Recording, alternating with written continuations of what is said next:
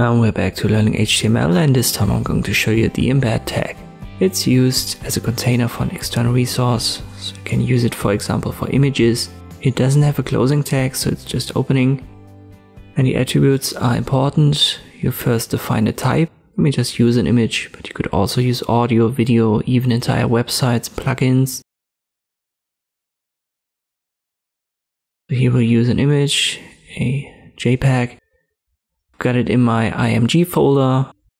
So I need a source, IMG, and then slash, the name of it is example.jpg.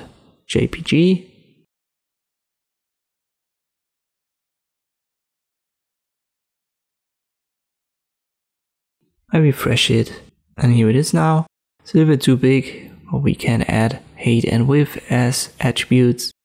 We, for example, use a relative value of 50%, and here it is now. You could also use height and absolute values like 500 for pixels.